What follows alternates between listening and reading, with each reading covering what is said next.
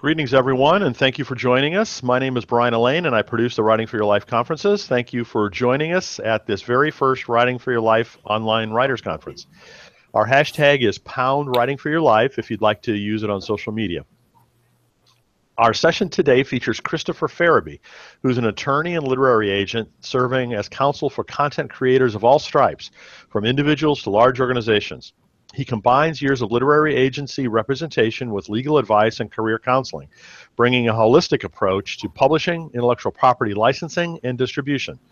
He has represented several New York Times bestsellers and winners of various Religion Newswriters Association awards, and a Pulitzer Prize winning investigative journalist.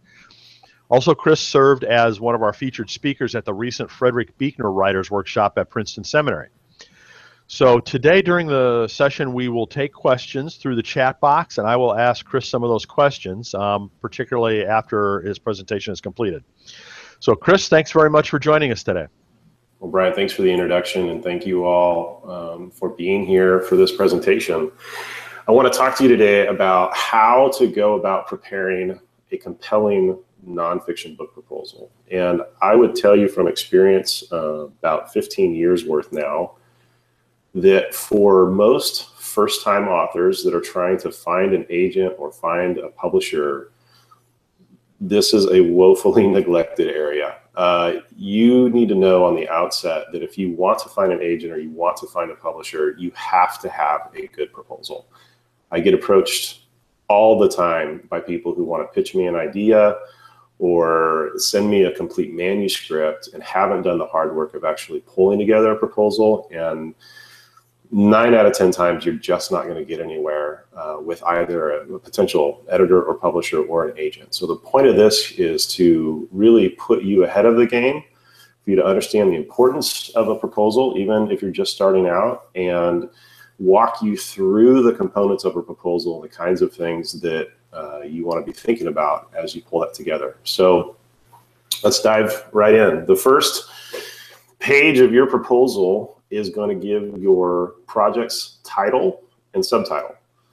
Now, that sounds obvious, but I will tell you that a lot of people don't really know how to think about the title and subtitle. Sometimes you're going to have a very artsy or creative title that doesn't really in any way communicate what your book is about, or some people will just leave the title off altogether, figure someone else does that. But the title and the subtitle is actually the lens through which your editor or potential agent is going to read your project. It in essence should be communicating both a promise and a premise for what your book is about. And that is going to then inform how they read the rest of your proposal. So it's really, really important that you have a very clearly stated title and a very clearly stated subtitle.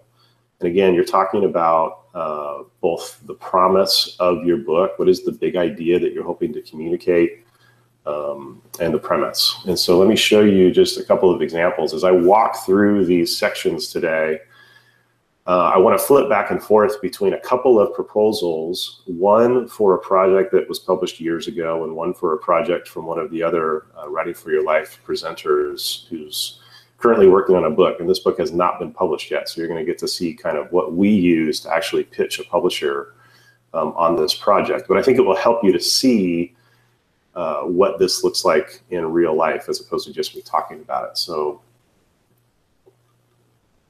let's see here.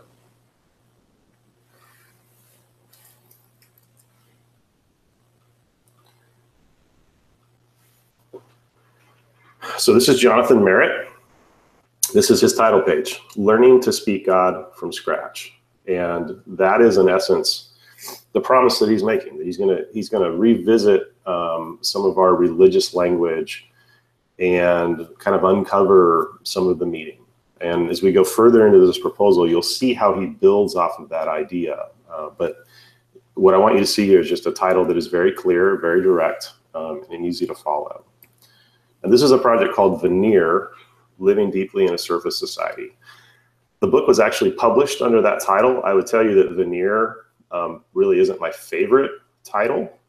It's not quite as clear as I would like it to be, but Living Deeply in a Surface Society is incredibly clear. And for a lot of people, it really speaks to the sense we have that, we're all going a mile wide and an inch deep, and that we're more concerned about appearance. And so that subtitle in this case is really helping to illuminate what is meant by the idea of veneer. And so in this case, I think it worked on this proposal. And again, this book was published about 6 years ago.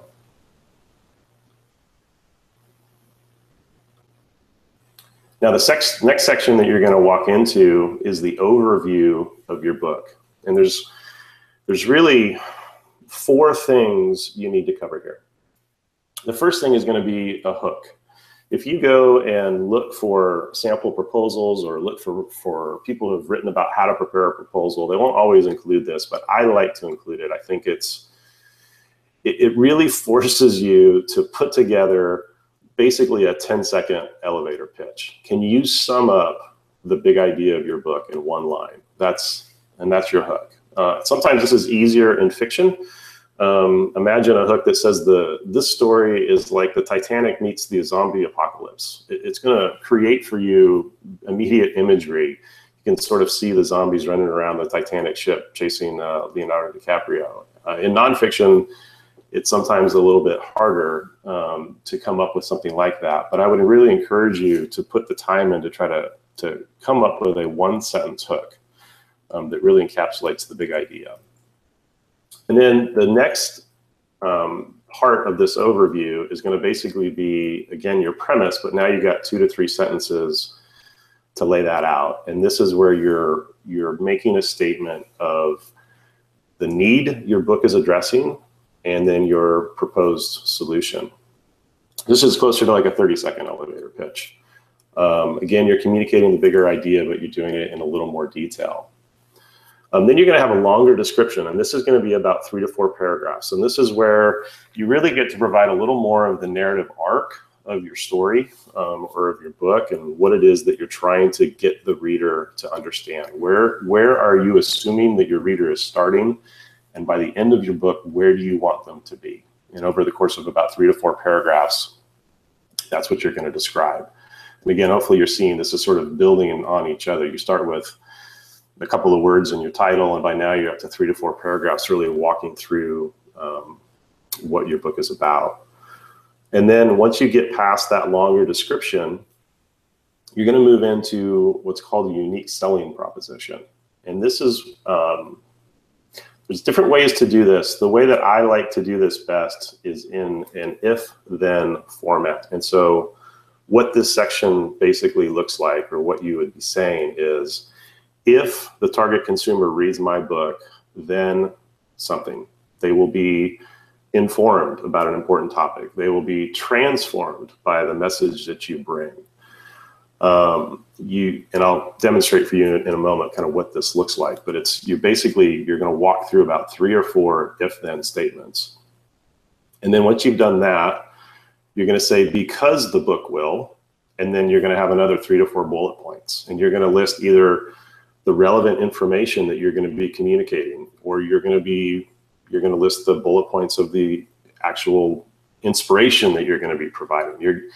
What is it that you're going to give the reader in this book over the next, what are the 3 or 4 bullet points you're going to give your reader in this book that is going to help them have the takeaway you want them to have? And then finally, you're going to say, the book will not. And this is where you get to demonstrate that you actually understand who your target reader is and what it is that they need and what it is that they don't need. So for example, you may want to write a book on a pretty heady theological concept, but your target consumer is somebody who doesn't have a seminary education or even a college education. So it's really important for you to be able to take what might be a little more of a heady topic and bring it down to more common language and an easier to understand presentation style. And so you might say the book will not be academic in nature.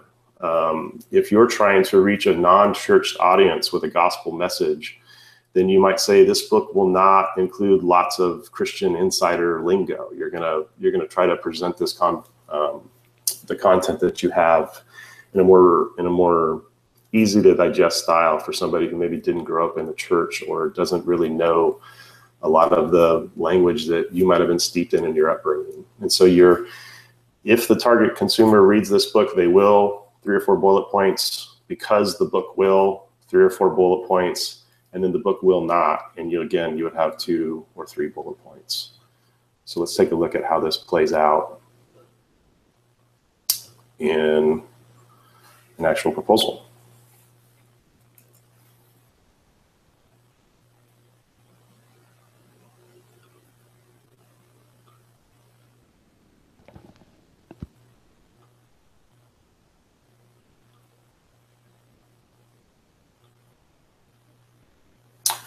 All right, so this is Jonathan's proposal. And we're basically the overview. So remember, we're talking about a hook, talking about a premise, we're talking about a longer description, and then we're talking about that unique selling proposition. So learning to speak God from scratch was Jonathan's title. And then his hook is discover a faith worth talking about. And then his 2-sentence premise, the language we use to talk about God has become hollowed of meaning, littered with landmines, simplistic and stale. We need to become fluent in a fresh vocabulary of faith. And there you have a very clear, in the first sentence of that premise, he's describing what he sees as the problem. In the second sentence, he's describing what he sees as the solution that he's going to provide. Now, one thing I want to point out to you too, you might notice that Jonathan's proposal, as we walk through it, is very highly designed. The veneer proposal is not as designed. And I'll talk about that a little bit later at the end. I don't want you to focus on that at the moment, but just really the content that we're walking through as we go through these proposals. And then here you have Jonathan's overview, where he's got about 6 paragraphs walking you through the story that he's going to tell, starting with his move to New York City, his realization that the language that he grew up steeped in the South didn't communicate with a lot of his new friends in the city, and that he had to really fight to uncover how to communicate what he believed about God to a new audience, and that things that he would say and words that he would use, while he had an assumed understanding or definition of those, his audience didn't share those. And so that's basically what drove him into this book. And through over the course of that interview, he's walking through, again, where this genesis of this idea came from, where he wants to take the reader. Now, this is the veneer proposal. They've laid it out a little bit differently, but this first sentence is basically their hook. The world has a love affair with itself. And I think for a lot of folks, that sentence resonates. When you read that first sentence, it makes you want to read a little bit more. And then the next paragraph is basically their premise. More than anything, even TV, we love ourselves. We think of ourselves as many C-list celebrities, little Tony Danzas armed with Facebook, Twitter, and our personal blogs to broadcast how fabulous we are. Today, it seems everyone is entitled to his or her 15 minutes of fame. And then they go on with the overview over the course of several paragraphs to describe what it is that they see as the problem, and then what it is that they want to impart to the reader to help them transform the way they think about their interaction online, about the way they think about their interaction with friends and family, and ultimately calling the reader and trying to inspire the reader to live a more deep life and to not feel the need to be brought into comparison with what they see on social media. And again, you're going to see this laid out a little bit differently than Jonathan's proposal. And then we get down here to the unique selling point. Now, they have approached this differently than Jonathan did. And I actually, again, I don't prefer this approach. They're talking about the unique selling point in terms of these ideas, that this book is timely, that it is fresh, that it's historical, that it's stirring, that it's empowering. It's fine to go about it that way. I think that it actually creates an opportunity for you to be a little too wordy. It doesn't force you to really drill down into the big ideas that you're wanting to cover. And so to give you an example of more of that if-then style, this is Jonathan's proposal talking about his unique selling proposition. If the target audience reads Learning to Speak God from Scratch, they will be inspired to incorporate God talked into their everyday. acquire new words to speak of their relationship, etc. And he's got 5 bullet points here of what the reader will do. And then he's got, because the book will challenge prevailing understandings of God, faith, church, and life, provide numerous and succinct reflections on common spiritual words, etc. And again, he's got a few bullet points of what the book will do. And then he's got what the book will not do. And we'll talk in a minute about audience and why this is important. But for Jonathan's audience, it was important for him to be able to state that he's not coming at this with an intent to be critical of church or Christianity in any way. And he's not going to be preachy. And he doesn't want to give the impression that he's going to come at this in an overly serious manner, because that's not Jonathan's style. So again, you see here how this is laid out in a proposal format.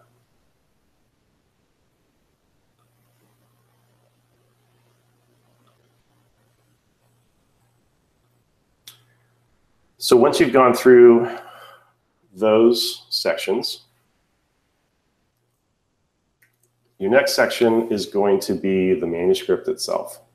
And this is where you're going to talk about basically 3 or 4 things. The first thing is status. Have you begun writing yet? If you have begun writing, how many words do you have? If it's a research-heavy book, have you completed that research, or is there still research to do? If the book is based on your interaction with others, if you're going to have to travel somewhere, have you done that? Basically, given a description of what it is that you have completed so far on the manuscript. The second thing that you want to call out is, what are the special features? For example, if you're writing a book about the journeys of Paul, are you going to have a map or a chart that demonstrates his travel through that region? And is that illustrative or illuminating for the reader to have that as a part? Are you going to have an index? Are you going to have a glossary of terms? What are the other features in this book that you envision having that will help you really communicate your idea? You don't have to include these, by the way, but if you are going to have them, then you want to call those out. And then you want to talk about manuscript length. And it's really important that you not guess here. As a part of the proposal, and again, we'll get to this toward the end, you have to have a couple sample chapters, and you want to put your very best foot forward. So as you write those chapters, for all intents and purposes, by the time you've got them included in a proposal, they should be complete. And so how many words are those chapters? And then how many chapters are you proposing your book's going to have? And that's going to get you your manuscript length. Now, I hear a lot, and one of the things that a lot of prospective authors tell me these days is, well, do people even really read books anymore? And can I just write a book that's about 20,000 words? Because, I just want to get the audience engaged, and they should be able to read it on a plane ride. And there are instances where that might be true, but every study that's coming out right now is telling us that the younger generations, from millennials on down, are actually reading books in physical format more than the boomer generation. And so we had this steady decline from the boomers down through the millennials, but with the millennials, they've actually spiked ahead of the boomer generation, are reading books, and they're preferring physical books to electronic. So oftentimes I'm actually hearing that from somebody my age, is a Gen X, who their generation maybe doesn't read books as much as they saw their parents read. But depending on who your audience is, it may be that they read at a greater clip than you think. The other issue here is just the economics of publishing, which aren't impacted by electronic books as much as people think they are. The basic economics of publishing require that books be somewhere in the neighborhood of 40 to 70,000 words. Sometimes they're longer, sometimes they're shorter. But Amazon, one of the ways in which Amazon started getting into self-publishing was through a program they called Kindle Singles. And those were for works that were between 5 and 30,000 words. Now, a lot of people today would think 30,000 words is a full-length book, and in some instances it is. But for the most part, that's really considered too short for a book. So as you think about your content and as you go through this process, manuscript length becomes really important, because it will help you decide, do you have enough? Have you done enough research? Do you actually have enough ideas to share, or is this actually better as an article or a series of blog posts or a self-published smaller resource? So again, I'm harping here on manuscript length, but it's important that you think this through, and that that you really make sure you've got enough information to share to make a full-length book, because publishers will turn down projects that are even good ideas simply because they don't think they're long enough. I've heard many times, I think this is an article, not a book. And then finally, you're going to talk about the completion date. And this is, how long do you need to finish your book? A very common way to describe this is, I can have the manuscript completed within 6 months of a signed contract, or 9 months from the date of this proposal, etc. And you need to be really realistic about this. Any publisher that you work with is going to want to have your manuscript a minimum of 9 months and most often 12 months from the date you turn it in to the date of publication. And there's a lot of reasons for that in terms of how the industry works. It's largely driven by their need to sell books to retailers, and the retailers that they communicate with are asking for them to be that far out. But the point of that is that because that window is so long, they're going to begin working on title with you. They're going to begin working on cover with you. They're going to begin working on marketing and sales information. The publisher is investing time and resources and energy in your book a year before it's published. And if you're not going to hit your manuscript deadline, then that throws a big wrench in everything. They either have to really shrink the amount of time they have to help market and publicize your book, or they have to shrink the amount of time they can help you edit your book, or they have to push a book out of the current calendar and into a different publishing season, which they really don't like to do, because they've already communicated to the retailers what their list is and what books they can expect from them as publishers. So again, it's really important that you be a good partner with your publisher on this and communicate an accurate date. Now, obviously things happen, sometimes things move, that's okay. But don't tell a publisher on the front end that you can get this book written in 3, it's gonna take you 12. And then I'm just looking here for my sample proposal.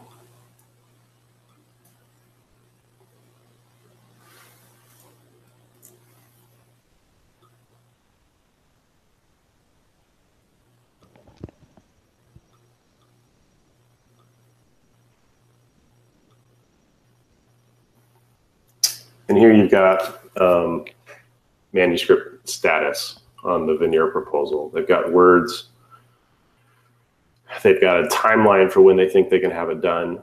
And then they've got the call out of the special features that they think that they're going to have in this project. And again, pretty straightforward, pretty simple, but trying to give you some of the background as to why this is such important information, even though it obviously takes up such little information on the page.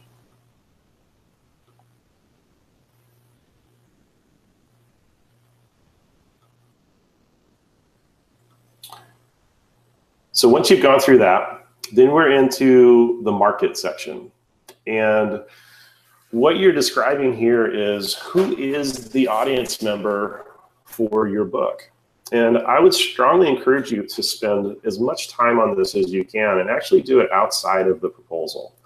Sit down with a blank sheet of paper and think about, in terms of what you want to write, who you're writing to.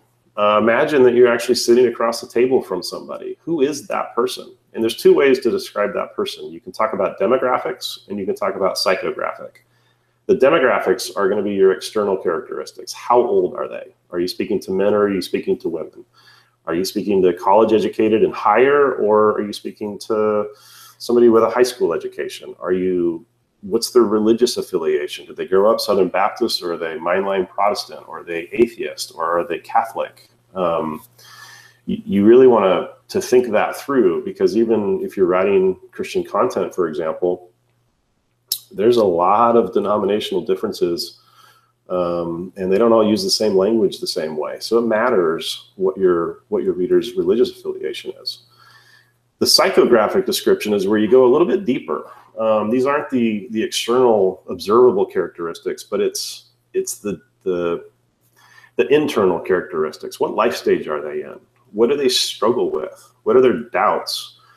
What are the things that they need or that they want? What are their regrets in life? Are you speaking to somebody in their 70s who maybe feels like they don't have a great relationship with their adult children? Or are you speaking to somebody in their 30s who have just started a family and feel like they never have enough time to do everything they need to do, and maybe they've got some economic worries and they don't know. I mean, they're dealing with the terrible twos and they can't even imagine what 14 is going to be.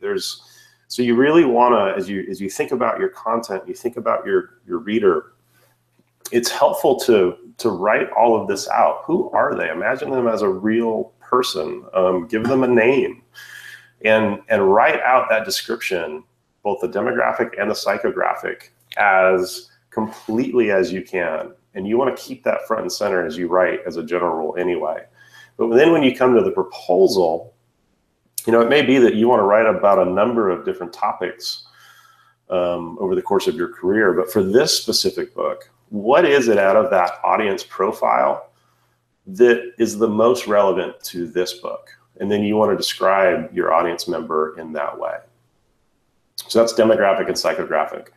And the next thing that you want to walk through is what's called affinity groups. And this is just basically where you describe where you can find these people. Do they have podcasts that they listen to regularly? Are there specific magazines or newspapers that they often like to read? Who are their favorite authors? What television shows are they going to be interested in? What are their favorite movies? Are there other ministry organizations out there that they are on an email newsletter of? I mean, obviously you're not going to know this for everybody, but again, you're helping to cast some vision for who this person is that you're trying to reach and where they live. And then you also, there's two ways to think about this in terms of audience. You've got what's called an aspirational audience, and you've got an actual audience. So if you're just starting out in writing, you're largely going to be describing an aspirational audience. These are the people that you want to reach. These are the people that you hope come to your content.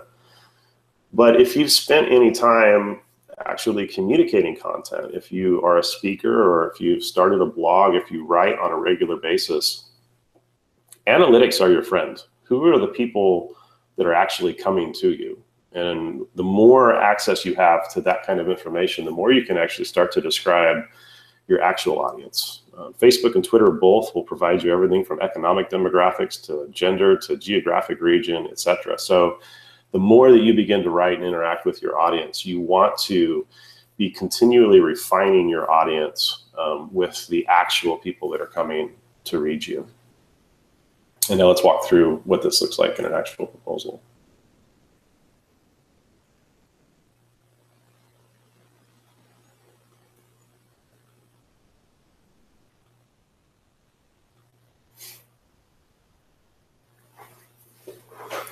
So this is Jonathan's proposal again.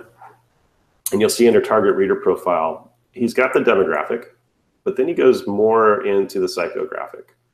They're theologically and politically centrist. A large portion would be considered broadly evangelical, even if they would not describe themselves that way. And again, that's an important distinction because the language that he wants to talk about in this book, he's coming at it from an evangelical point of view versus, say, a Catholic point of view. Target audience is concentrated in an urban and suburban context. Those in the target are regular church attenders and love the church, even though they might be bothered by some of what they feel are the church's failings. And then he describes some of the felt needs. And one of the things that he did here that I would encourage you to model is he's actually put it in quotes. I mean, he tried to climb inside the head of his potential audience and describe what their needs are in the way that they would say it. And so I lack language to adequately express my relationship with God. I'm frustrated with tired, simplistic, spiritual language I've been given. I want to encounter God in a fresh way. It's a very clever way to demonstrate the felt needs for your audience as if they're saying it themselves. Now here's the veneer proposal, and similarly, again, you'll see they're coming at it from a very different way, but they're describing their audience in specific detail. They refer to their audience as an early adopter, a crowd. They talk about the demographic. They say the typical veneer reader will range in age from 18 to 35. They're college students, graduate students, lifelong learners, and early adopters. They recycle. They drink charity water. They want to end the conflicts in Darfur. Again, as you read through this audience description, you'll start to get a picture in your head of exactly who they're talking about. And that's the idea here, is you want to lay out the audience for this book in such a way that your publisher is going to know exactly who it is you're reaching, but it also communicates, more importantly, that you know who you're reaching. A lot of people will make a mistake of saying, you know, I think there's something in this book for everybody. And oftentimes, if you try to write to everybody, you'll reach nobody. And so it's very important that you really narrow this down and be as specific as possible. And once you've gone through that, you're going to move to the competition section. And this is another one of those sections that I see overlooked time and time again. One of the most common statements I see in a proposal is, there is no other book on the market like this. And I just have to encourage you, I can't encourage you enough, don't say that. You are writing on a specific topic, and the odds are someone else has too. And so what you want to be able to communicate here is not just that there is a market for your book, but that you know what the market for your book is. If you're writing on grace, have you read Grace Awakened by Charles Swindoll? Have you read What's So Amazing About Grace? I mean, do you even know what else is out there so that you know you're making a unique contribution? This is the section where you demonstrate that. So not only are you communicating to an agent or a publisher that you know the market you're writing to, and that you know what other books in that market exist, but then it's where you also describe how your book is different. What is the unique contribution that you're making on this topic? Now, there's another reason that this is such an important section that most people don't know. So insider tip, these titles are actually what your publisher, if they decide they want to publish with you, are going to use to make you an offer. So when you get a publishing agreement, your publisher is going to typically offer what's called an advance. It's some sum of money that they're going to give you in exchange for having the publication rights to your book. That advance is determined by your publisher's best guess as to what the total sales of your book is going to be in the first year. One of the ways in which they determine that is, well, what have the other books in the market on this topic done? Now, if you think about real estate, an appraiser comes to your house and they decide what comparable sales in your neighborhood happened, and they determine your value of your house based on that. And you don't really have a lot of say in that, but this is where you do have a say. You can communicate, these are the books that I actually want you to consider comparable to my title. And it will inform the publisher in how they evaluate your book and its potential performance in the market. So do not overlook this section. It's hugely important. So Chris, when you show this section, is there any way you can zoom in a little bit more than, or is that kind of fixed with the size of the document that you've got? I think I can zoom. Let's try.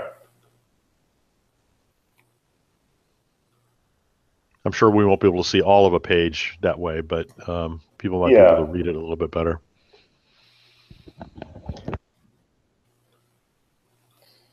So I'll just show you one, and here I'll zoom in. Well, I like those books. That's right. So this is Jonathan. These are Jonathan's comp titles, and he's trying to communicate a few things here. One, these are kind of classics on the vocabulary of faith. This is one by Kathleen Norris. Is that helping? Yeah, that's great. We can definitely see it really well. This is a Frederick Buechner book, and this is a Frederick Buechner book as well. So he's communicating one thing. One, like, he's read the classics. He knows what some of the best thinkers on this have had to say about it. But he's also subtly communicating through the use of these books that it's been a little while, that it's actually maybe time for an update or a refresher on how we think about our vocabulary. And then let me zoom out a little bit here. Sometimes as you go through these comp titles, you might take the titles one by one, where you give a little description of the book, and then you would talk about how yours is going to be a little different than that book. You might do that for 3 or 4 titles. Here he's kind of taking them collectively, and he explains in a sentence what it is that they do. And then he says, learning to speak God from scratch is sufficiently unique from these titles in that it intermingles cultural commentary, draws from a 21st century perspective, appeals to a broader audience, and taps into Jonathan's personal narrative, suggesting different ways of understanding the word's meanings, and explores many words not addressed by the Norse or Buechner books. So what he's doing here is demonstrating that he understands the market. He's demonstrating that it's probably been a little while since somebody's actually gone after what he's going after here, and then he's providing what his unique contribution will be, and that's how you want to approach that section. And then from there, you're going to move into author biography. Now, what's important here is you want to think about your biography as what it is that makes you qualified to write this book. And you will probably have an author biography that is different for every project that you write. Depending on how old you are, you've had a lot of life's experiences, you've had different educational experiences, etc. But there's 2 questions you're ultimately answering for a publisher when you go through a proposal. First is, does this book need to exist? And that's the point of everything we've talked about to date, including the comp analysis. Then the second question is, are you the right author to write this book? It may be that you've tapped into something that absolutely should exist in the marketplace, but you may not be the right person to write that book because you don't have any personal experience. You want to write a parenting book, but all of your kids are under the age of 3. You're just not going to have a lot to offer anybody yet. You might have some great theories, but until you've lived them out, you're not going to be seen as somebody with credible experience that you can then impart to the reader. So the point here with author biography is, ultimately, are you the right person to write it? And you want to come at your biography in that way. You're going to provide some background information. You're going to provide some previous writing. Do you speak? And if so, where? And then there's a personal marketing section where you want to show all of your contacts of influence. You want to talk about your previous speaking and writing.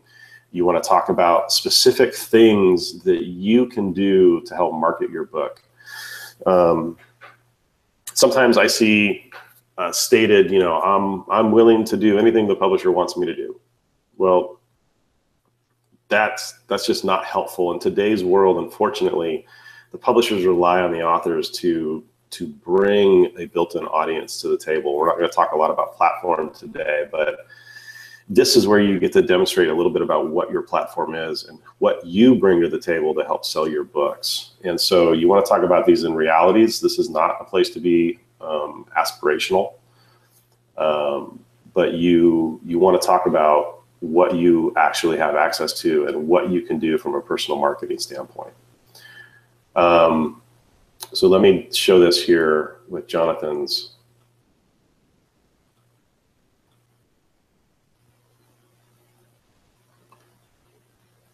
So you'll see he focuses on what he does. He's a columnist. He shares a little bit about what some of his media appearances has been. He talks about his actual online readership. And one of the things with Jonathan is he writes on a regular basis about faith and culture. And so his book, what he's demonstrating through his platform descriptions here, are why that experience as a faith and culture writer actually qualify him to write on this kind of topic. And then some of this, where he talks about increasing online readership and expanding social media presence, he's just trying to demonstrate what his growing platform is. And his newly launched email newsletter, his speaking schedule, his work as a writing coach, these are all things meant to demonstrate his ability to help sell this book. Now, this is something that you may or may not have access to, depending on how long you've been growing your platform. One of the things that you can do to demonstrate, even if it's smaller, that you're moving in the right direction is, what's the growth? And as Jonathan was able to chart his growth in social media and online readership, you'll see here that there's a fairly dramatic rise in the arc up to the right as of late. And so what you're communicating to a publisher here is, hey, by the time this book comes out 12 to 18 months later, if this trend continues, I'm going to be in a pretty good spot. And so this is a unique way that you can demonstrate that even though you might have a smaller but growing audience, that it is headed in the right direction. And then this is his personal marketing section. And he talks about being able to leverage his network for a speaking tour, that he'll be able to leverage his network for a blog tour. He's a writer for Religion News Service, and he has the ability through his position there to do a press release through them. And so again, just very tangible things that he's bringing to the table that he's able to offer a publisher to help market this book. And then from there, you're going to get into a chapter by chapter synopsis. And this is where you're basically laying out your table of contents. You're taking the reader from point A to point B, and you're getting them there through these steps. And so, imagine just opening up any book with a table of contents. That's basically what you have here, except you're also providing about a 2 to 3 sentence description of each chapter. You don't want this to be overly long. You don't want multiple paragraphs. But if 2 or 3 sentences aren't enough, if you need, a paragraph and a half, that's okay too. The thing to capture here is what is the big idea in this chapter? How does this chapter help move the reader through the arc that you want to take them on? What you're now demonstrating to a publisher or to an agent is that you have a very definite understanding of what it is you're trying to accomplish, that it makes sense, and that you've thought this through. So this table of the chapter by chapter synopsis, when I get done reading that chapter by chapter synopsis, I should be able to tell you back what your book is about, what the major things are you're going to communicate, and what it is that the reader's takeaways are going to be. It's your narrative arc. And then finally, after that, you're going to have sample chapters. And these are where you're putting your best writing foot forward. I always encourage people, you want to do an introduction and 2 chapters. It's okay if you only have 2 chapters. You don't need more than an introduction and 2 chapters. The less is more in this instance. A lot of folks, I've had proposals where people send me the entire manuscript, and what they have articulated as the reason they want to do that is because a proposal just doesn't give them enough space to communicate everything they have to say. Well, the problem is, again, when your publisher decides they want to sell this book, they're going to splice it up in 100 different ways. They're going to create a 2-paragraph description that goes on the back of the book. They're going to create a couple paragraphs for sales description in a sales catalog. The salesperson who goes and calls at your retailer is going to have 10 seconds. So all of that information we've been working through on this proposal, from a 1-sentence hook to a 2-sentence premise to the shorter descriptions, these are all your opportunity to speak into how the publisher sees this, and will oftentimes inform some of those short snippets that they ultimately create to help market and sell your project in the retail space. So that is what you're needing to communicate. Then with the sample chapters, you're saying, okay, yeah, I can actually write. And they don't need more than a couple chapters to see that you can articulate from start to finish the big idea you laid out in the chapter by chapter synopsis for that chapter, and see where you're taking it. And if you've done a good job on the bulk of the proposal, really communicating clearly that you understand who your audience is, what it is you want to tell them, that you have something important to offer them, and then you lay out in a couple sample chapters your ability to communicate that in an effective and compelling way, you will be miles ahead of most first-time authors or prospective authors that I see.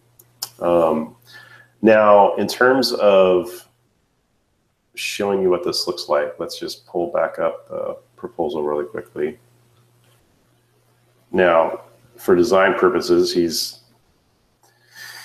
obviously kind of mixed up how this all looks. So I'm going to pull out a little bit. You may not be able to read the actual text, but that's okay. What you want to see here is chapter 0 is basically his introduction, and he says "Struck mute in a strange land" is the title of that introduction, and he tells his story of moving to New York and realizing the language he has is ineffective. And then he goes through the rest of this, and each chapter is a word that he wants to explore. So he's going to have, this book obviously is going to have shorter chapters, but there's going to be more chapters because he's not going to be able to spend tons and tons of time with every word, but he wants to cover a number. So you see here some of the words: all, orthodoxy, commands, rhythm, heaven, hell, doubt, belief, disillusion, truth, love. And he's providing that 1 to 2 sentence description under each that is the big takeaway. And he's even gone through the process of bolding in each section what is the big idea in each chapter description. So you can just see that in these sections where he's calling out for the publisher through his design, like, hey, this is the big idea. And he goes that way all the way through. And then leads into, he's got some of the bonus features down here at the end instead of up in the manuscript status description. But in any event, that's basically the guts of a proposal. Now, a couple of things I would say. One, design certainly isn't necessary, but it's helpful. And if you have the ability to do that, great. If you don't, there's a lot of places you can get it done for relatively cheaply.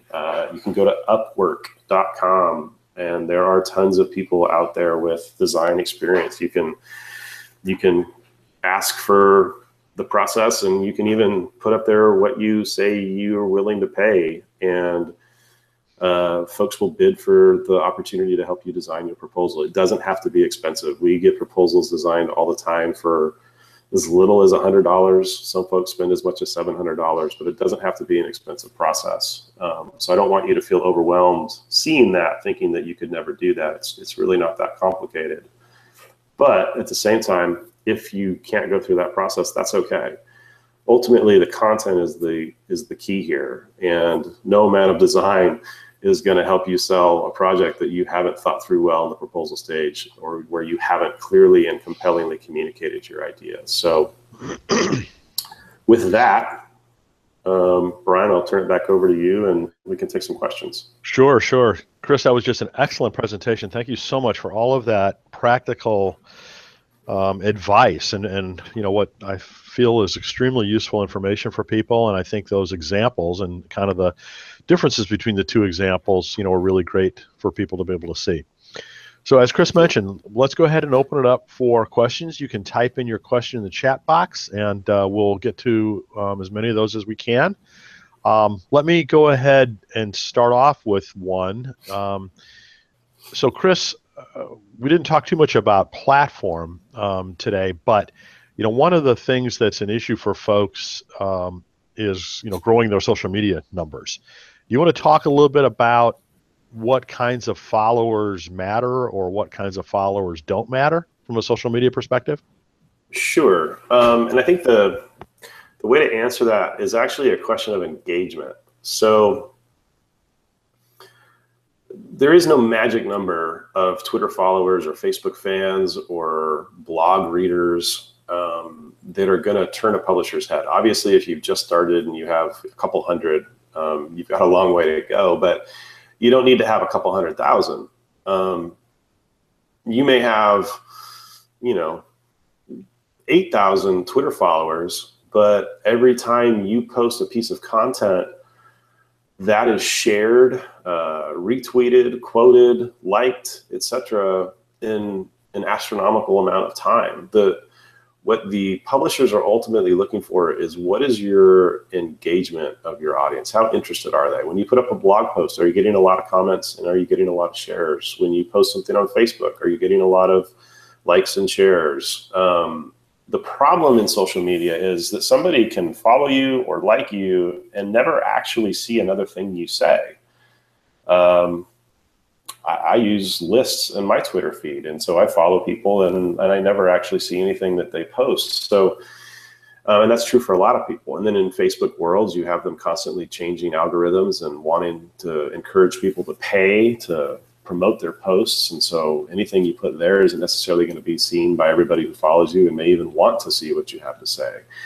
So I would encourage you that as you grow your platform, focus on engagement and focus on how often these folks are really interacting with your content. And as you can demonstrate an increasing amount of engagement as a percentage of your followership, that will be really meaningful.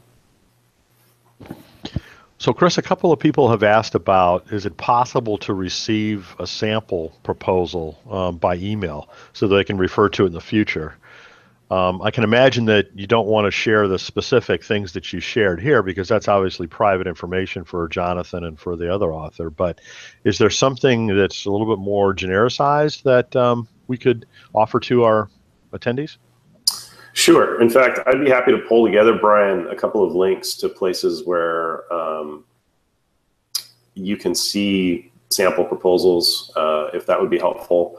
I can tell you if you go to michaelhyatt.com, it's unfortunately an article that you've got to buy, but he has an article that walks through this in pretty specific detail, not all that dissimilar from what I just shared. And in there, he actually has a sample proposal that he's walking you through. The great thing about this information is it's pretty universal. All of the information we walk through is what just about anybody would tell you you need if you go and search for sample proposals. There are a lot available online, but Brian, if it'd be helpful, we could pull together some specific links that you could send to your webinar subscribers. Absolutely. No, that'd be perfect. I'll be glad to forward those on. Given one of the questions from Jennifer, given the need solution premise that you've described, is there a different mode of proposal for a memoir, or would that be similar? Memoir would be similar to this layout. Depending on how you want to write that memoir. So there's memoir that is strictly storytelling, and it really is more akin to fiction, and there are pretty significant distinctions for a fiction proposal from nonfiction for a lot of reasons. I mean, the fact that it's story-based, typically you don't have chapter titles, all of that. So there is a different way to go about preparing a fiction proposal. And if your memoir is straight storytelling, more akin to fiction, then this wouldn't apply. If your memoir is more prescriptive, meaning you're using your story or life's experience to try to help teach or communicate to your reader something you've learned. We recently worked on a memoir called Beautiful Still, where September, the author, talks about the loss of her child. And it's a prescriptive memoir, and she walked through this exact same process. I mean, we prepared a proposal just like this to, again, demonstrate to a publisher that she's got something to share, that she's actually done the work over years of processing what the impact of that loss was on her faith and on her spiritual life, and wanted to come alongside the reader who might be facing similar loss or a different loss that's equally important for them to know how to process and really walk them through that process. So she's sharing her story in that book, but the format of the proposal and the format that book ultimately take was very similar to what we walked through here today. Very helpful. What Jonathan was writing there, in some sense, is like a memoir in that it's describing his own personal experience and a process that he had to go through himself. But obviously the format of what the book is atypical for a memoir. But I think it's a great example of how he has recast very personal experience that has a lot of meaning for him and a lot of learning for him into a completely different format that is non-traditional for a memoir. That's right. Very, very smart, I think, thing to do. So, as you all know, Chris is a literary agent. So I think one good question is, what advice would you give for an author looking to find an agent? Yeah, so the thing to remember about agents is, for the most part, they all work in very specific fields. If you want to find a real estate agent, most real estate agents would be willing to represent your house, but you probably want to find somebody in your area who knows your neighborhood, who's maybe sold some houses around you, etc. I mean, the more they're honed in with where you live and understand your market, the better they're going to be able to serve you. And I mean, that's just more true here when you're trying to find a literary agent. So for example, I don't represent children's books. I don't represent poetry. I really don't represent fiction. So trying to get a proposal to my agency just is not going to go anywhere. So you want to research the agents that you approach. There are writer's guides that you can search online for that will have descriptions of just about every agency and publisher out there. And so that's a place to start. One of my favorite ways to tell authors to go find an agent is if you go to, your public library, or you go to a bookstore, find the books that are similar to what you want to write, or find the authors that are similar to you, and go look in the acknowledgments. In almost every case, the author is thanking their agent in the acknowledgments, and you might start to see some recurring names of people that are representing the authors in the books that are similar to what you want to do. And then again, if you want to invest a little bit, there's a website called publishersmarketplace.com, and it's a subscription-based site, but they have contact, basically a database of agents and publishers, and they also catalog actual sales that have taken place in the industry, and you can search by specific topics. So if you're writing on religion, you can search for deals in the last 36 months that have been accomplished in the market, and it will tell you who the agent was. It will tell you who the acquiring publisher was. It will give a description of the book, and you can start to ferret out in that way, again, who's representing books similar to yours. But it is important that you do that research. And then when you approach them personally. And again, you want to have done some research on the agent and who they represent and the books that they publish, and have a paragraph in your query letter that describes why you approach them. When we get submissions that are addressed to Dear Agent, or every agent is in the to line that they've submitted to, I mean, just to be honest, that's an automatic disqualifier for us. We want to work with folks that have taken this seriously and have done the work of researching, who we are and what we represent and why they think they're a good fit for us. That just goes a long way to getting your foot in the door with agents. So in our webinar last evening with Lil Copan, she talked about how many of the large publishing houses don't even look at books, generally speaking, that don't come through an agent. And probably in some of the smaller houses, that's not quite so much the case. However, it seems as though the odds of getting your book published are significantly lower when you're not represented by agent. And I know you're agent, so you're not completely unbiased in this question, but but I trust your judgment anyway, Chris. So do you have a sense of what that looks like for, some of the relevant publishers? Sure. Yeah, I mean, it is true that most of the major publishers, be they general market or Christian publishers, if you go to their website and you look for where you can submit your project for consideration, they will have a line that says, we do not accept unsolicited manuscripts, or we don't accept unagented manuscripts. The reality in the industry, and this is frankly increased with the rise of self-publishing, is that lots and lots of people want to write books. And so the publishers actually rely on their network of agents to be the filter of potential projects out there.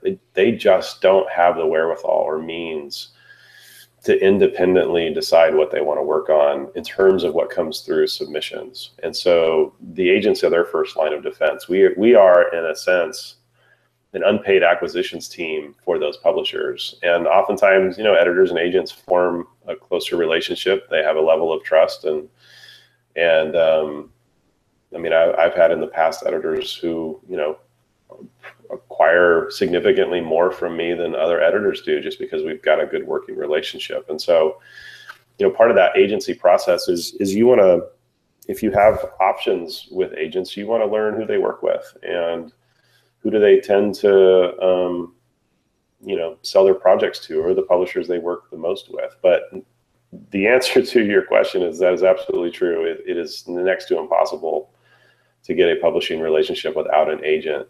They do oftentimes, if you have a direct relationship, they will often work with you. But I have found, at least in the general market, there's a lot of things that an agent does for you that the publisher doesn't want to have to do. And so even if you had a direct relationship and an editor at a publishing house decided they wanted to acquire your project, it would not be uncommon for them to then connect you with an agent they like and trust to represent you as their agent, because they don't want to have to do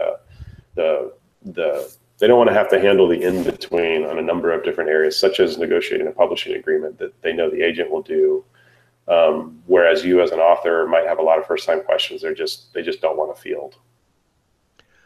So maybe one thing that would be helpful for, a lot of the folks probably are not familiar with what the business model looks like for an agent. How does your firm make money in representing an author? Sure. So an agency is paid on a commission off of what you get paid. So let's say the author. You, the author, yeah. So let's say that you secure a publishing deal from XYZ publisher, and they offer you a $10,000 advance, and that's an advance against the royalties that your book is going to earn based on its sales. Your agent would earn a commission on that advance. The predominant agency commission is 15%. There are some agencies out there that are now charging 20%. But the agent will not get paid unless you do. So if you earn $10,000, then the agent would, at a 15% commission, they would get $1,500 and you would get $8,500. And that amount is typically split into 3 or 4 payments from the publisher. One payment on signing, one payment on when you actually deliver the manuscript, one payment when you publish the manuscript, and your agent gets paid when you do. If you approach an agency who wants you to pay them to simply review or read your proposal, you're not likely dealing with a reputable agency. Are there the majority of agents still looking for new authors, or are many of the agents basically already booked and not accepting submissions from new authors? Yeah, that's a great question. In my experience, we're all looking for new authors. The thing that has happened in the publishing industry, as things have gotten more competitive and sales have gotten harder to come by, publishers are looking oftentimes for what they consider to be a sure thing. So any best-selling established author is going to be easy to sell.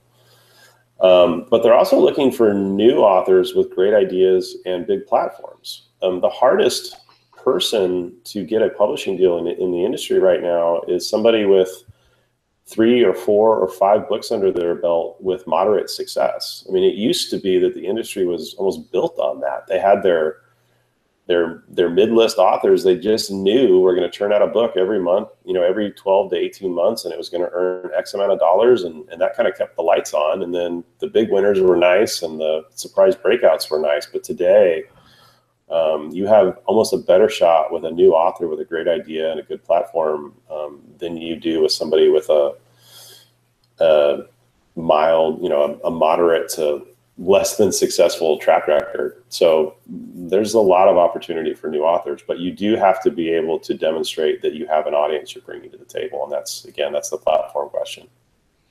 So given what you just said, one avenue, a potential avenue for a new author that does not have much of a platform, doesn't have any books published, one avenue that they could potentially take is to self-publish their first book, or maybe first couple of books.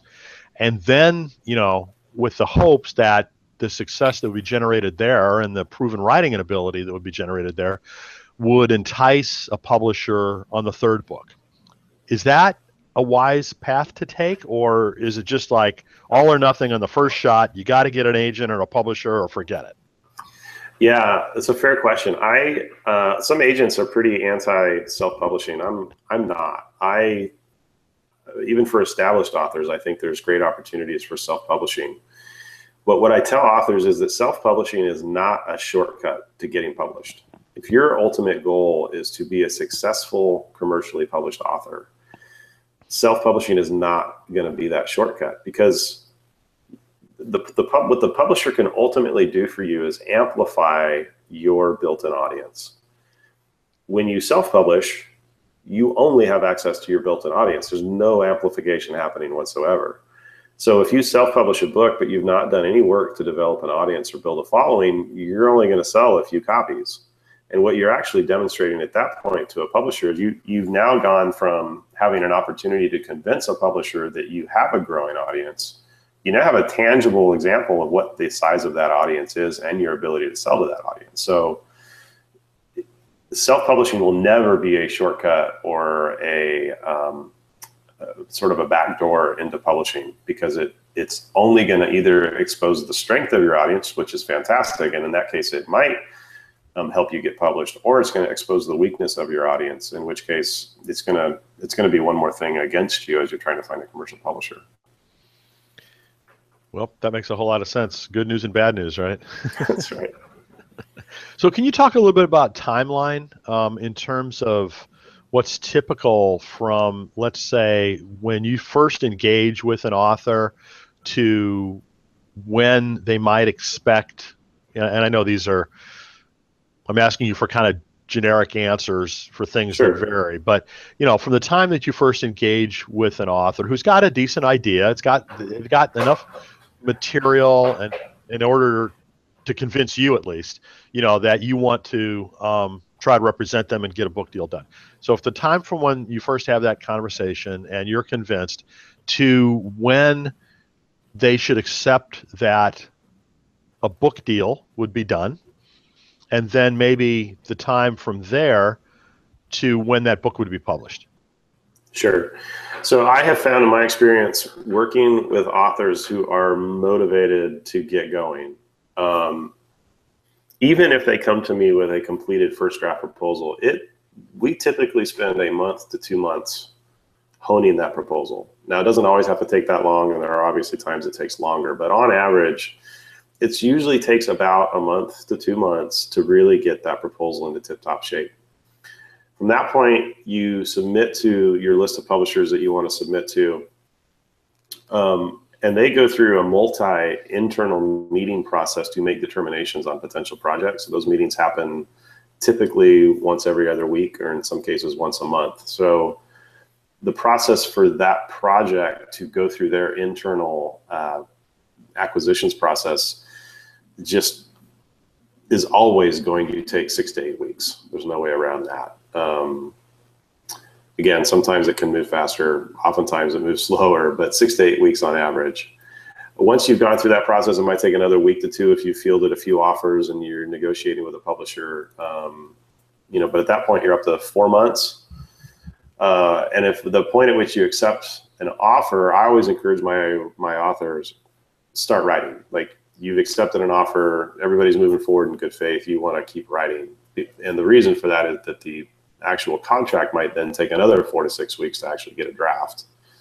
And that can go through multiple weeks of negotiation. So from start to finish, you should be expecting a 6 to 7 month process from the moment you submit a proposal to an agent who's willing to represent you to the moment you might actually have a signed contract and an initial payment in hand. And then another quite a few months or a year? Then about 9 to 12 months, typically 12, before that book is actually published. That makes a lot of sense. So one last question, Chris, before we let you go. I think a number of the folks, based on the questions, were kind of blown away by the presentation the proposal that you showed of Jonathan Merritt's. And obviously, you showed us that because it's really good. It displays a lot of very positive aspects of a great book proposal. And, Jonathan has quite a platform, that he's built up over quite a few years in terms of his audience, in terms of his different outlets to reach his audience. And I know you talked about how we shouldn't get enamored with the splash, with the design aspect of it. That's something that can be hired pretty inexpensively if a person doesn't want to do it themselves. Right. But can you speak a little bit about, an aspect of a proposal for someone who doesn't have quite the strength that Jonathan has in going into it. You're talking specifically with like reach and platform? Well, certainly that's one of the things I think that, is difficult for a new author to build, if they don't have something like that already.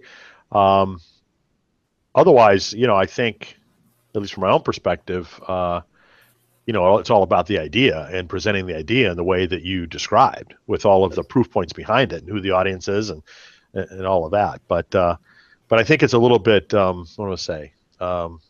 Daunting? Yes, for for people. Sure. And for the sake of time, I stopped switching back and forth between the veneer proposal and the Merritt proposal. But again, part of the reason I wanted to have the veneer proposal is it's basically just a Word document. It's not highly designed. They also didn't have anywhere near the level of reach or media exposure that Jonathan had. So I would tell you again, you need to be honest with what you have, and that's okay. There are still times when a really great idea from the right author will sell and sell well, even if they don't have that significant platform. But the market or the author section that we walked through, where you're also talking about your personal connections and personal marketing, you've got to put there what you have.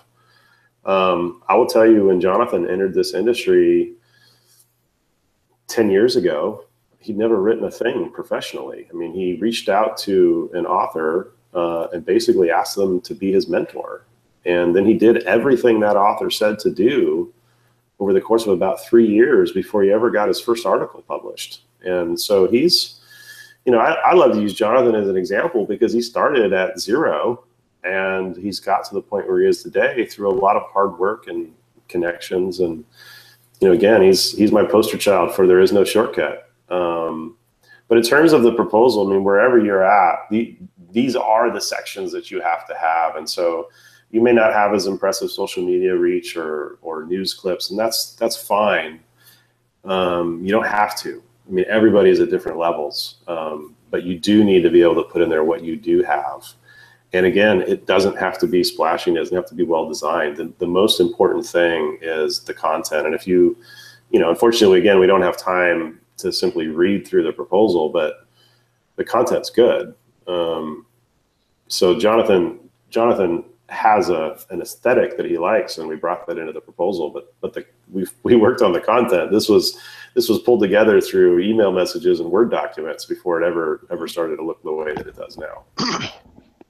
I think that's really important context for you to share, Chris, about Jonathan's background. It's all about patience and perseverance and hard work, and it takes time to build all of that. So I think that's really an important point. Also, for those who might not be aware, Jonathan, who we've been talking about throughout this webinar, is going to be one of our presenters. Tuesday night next week, he is going to talk about how to build a platform, and he's going to talk about how he's done that through blogging. So you can hear that part of the story on Tuesday night, and I'm sure if you want to ask him other questions about his book proposal, I'm sure he'd be glad to answer that too. Yeah, he's a wealth of information. I'd highly encourage you checking him out. Absolutely. So, Chris, this has been a truly outstanding presentation. I thank you so much for bringing all this wealth of insight, experience, knowledge, and sharing it very clearly, articulately, and I think valuably for our audience. So thank you so much for doing that. Thank you for all of our attendees. Thank you for our listeners.